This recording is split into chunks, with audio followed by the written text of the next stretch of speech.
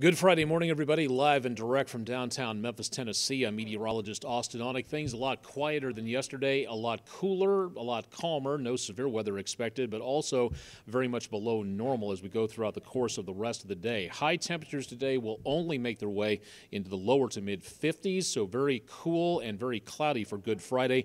Winds breezy out of the northwest at about 10 to 15 miles per hour. Severe weather threat for today is gone, well back on over to our east, so no threat of any storms for today.